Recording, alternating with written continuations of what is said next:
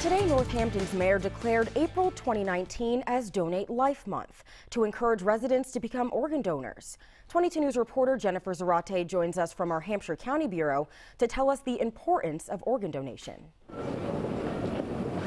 Northampton Mayor David Narkowitz welcomed the Myers to celebrate today's declaration dedicated to saving lives.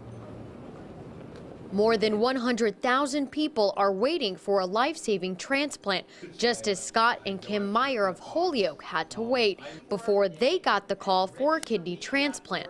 Scott and Kim met each other while receiving dialysis, and a year ago they tied the knot, feeling thankful to be alive. Every time we're with our kids or our families or our friends and we're out having a good time, we always think about them because they're not here. So we try to honor them as much as we are our own lives. And it all starts with a trip to the Registry of Motor Vehicles.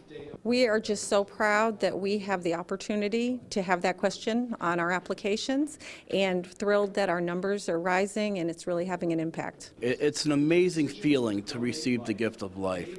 There's things that we can do that we couldn't do before. And it's all because generous people check that yes at the registry and have that heart on their license.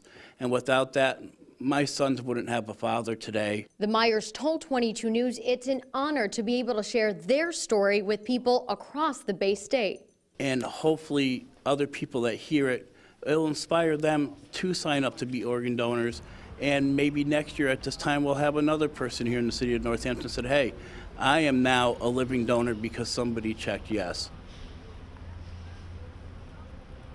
You could save up to 8 lives. Reporting live in Hampshire County, Jennifer Zarate, 22 News.